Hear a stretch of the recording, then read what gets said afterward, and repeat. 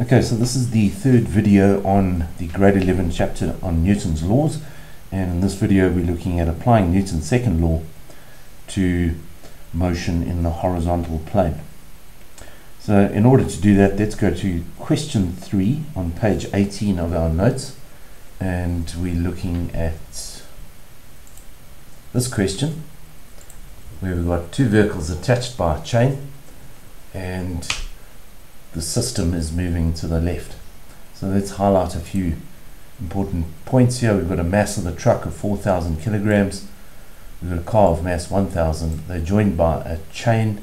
That chain won't stretch, so both vehicles will accelerate at the same rate. We're told that the engine of the truck exerts a forward force of 25,000 newtons, and that there's friction on both vehicles, 3,000 newtons on the truck, 1,500 newtons on the car. And in two questions here, the first question we've asked to find the acceleration of the system, and in the second question we asked to find the tension in that chain. So I want you to pause the video and attempt the question and then come back and check your answer. So now that you've had a go at the question, the first thing we need to do is identify all the forces that are acting on each vehicle in the plane in which it's accelerating. So these vehicles are accelerating in the horizontal plane. So we need to look at the forces in the horizontal plane. So there's a forward force of 25,000 newtons on the truck. So we're just looking at the forces acting on the truck here. And there's a forward force from the engine. There's a backward force of the tension in the chain. So I think we need to just spend a moment identifying that there's a forward force here on the car from the chain, the tension in the chain, but at the same time there's a backward force on the truck, and that's the tension in the chain. These two tensions are equal. The tension throughout the chain is the same, but the tension acts to the left on the car, but the tension acts to the right on the truck. So there's that tension force acting opposite to its motion, and obviously the truck also experiences a frictional force. The car, it's got that forward tension force and a backward frictional force. So it's really important to identify all the horizontal forces acting on each vehicle. And then we can go along and apply Newton's second law to each vehicle.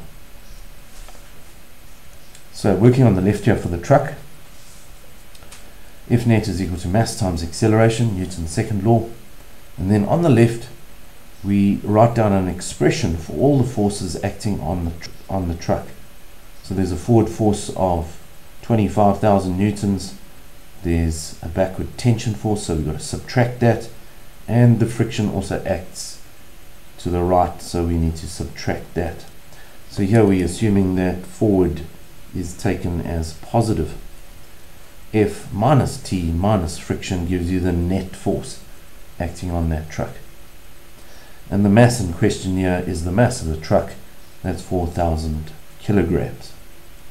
So substituting some values in, 25,000 newtons for the forward force, 3,000 for the friction, and there's the mass. And if we work this statement, we can solve for the tension in the chain, and if you do the maths properly, you should get an expression like that for the tension in the chain, and this is for the truck. This is an expression for the truck.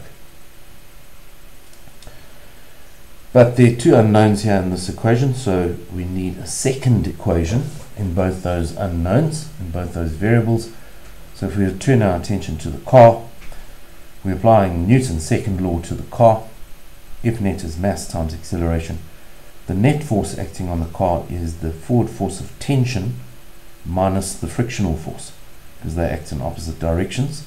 Here again, to the left is chosen as positive, The mass in question now is 1,600. It's the mass of the car. We know the frictional force on the car, and if we solve for t, we get 1,500 plus 1,600a. So we have a second expression for those two variables, those two unknowns, t and a. Well, we know that these two tensions are the same, so we can set these two expressions equal to each other. So we're solving simultaneously. When we set the two expressions equal to each other and do the maths, we eliminate t and we get an answer for the acceleration of the vehicle, of the system. The acceleration of the system is 3.66 meters per second squared, and that's going to be to the left. To find the tension now, we would have to substitute that acceleration into any one of these two expressions. Both will work, and if I chose the car and I substituted my acceleration for a and solved, and I got 7,356 newtons. I haven't put a direction here because the direction depends on the vehicle we're looking at. So on the truck, the direction of the tension is to the right, but on the car, the direction of the tension force is to the left.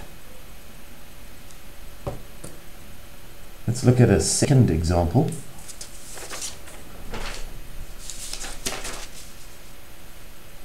This one's also from our notes.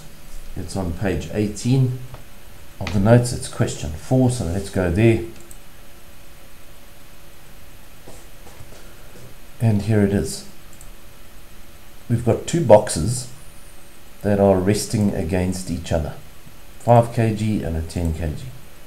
We've got this applied force that's being applied to the 5 kg only, and they tell us that the boxes accelerate across the floor. And they tell us that there's a coefficient of kinetic friction of 0.2. In the first question, you're asked to draw free body diagrams for each box, so that's essential in order to identify the horizontal forces acting on the boxes. And in the second part, find the acceleration of both boxes. And in the third part, you're asked to find the force that the 10 kg exerts on the 5 kg box. So that's very specific. So its direction is going to be important. So I want you to pause the video, attempt those 3 questions, and then come back for the answers.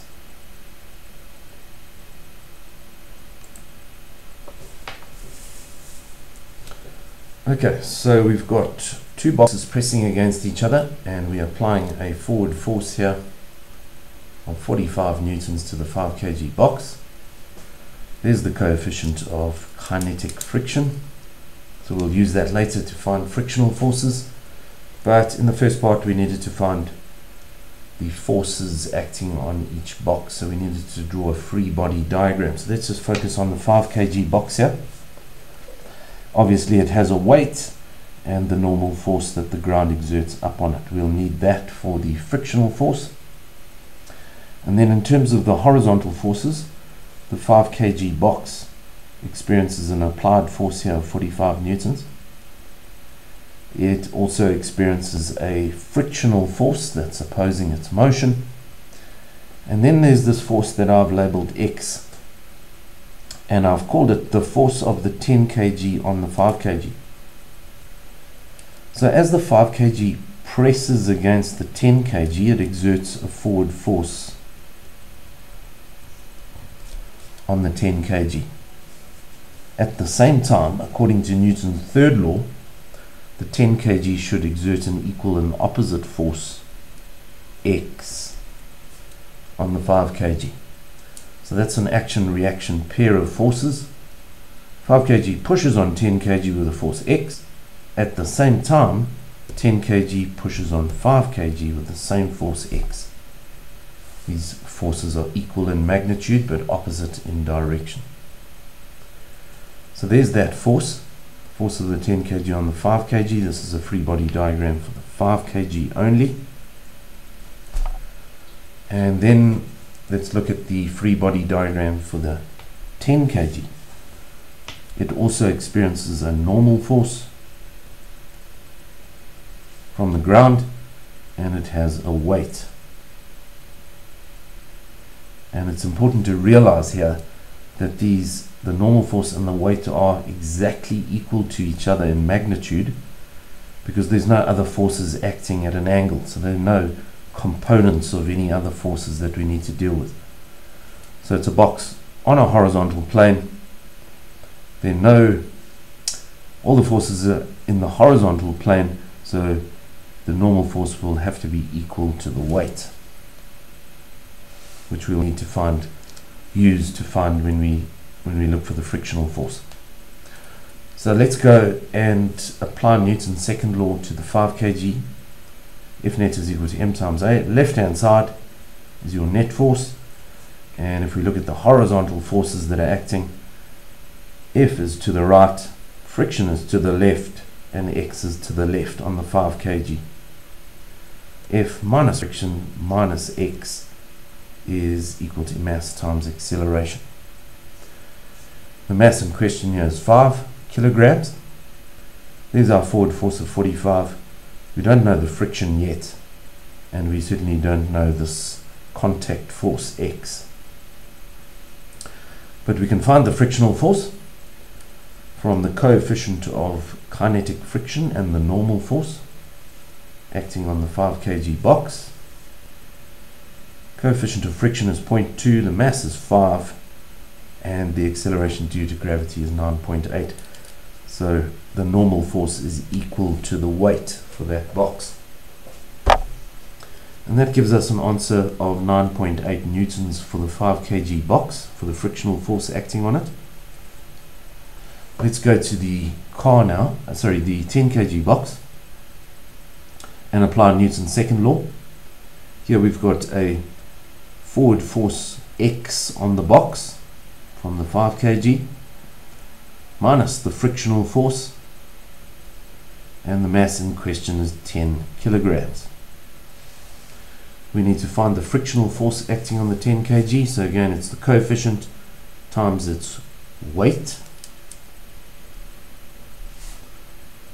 So that's the normal force equal to the weight, and this time we get 19.6 newtons of friction acting on the 10 kg.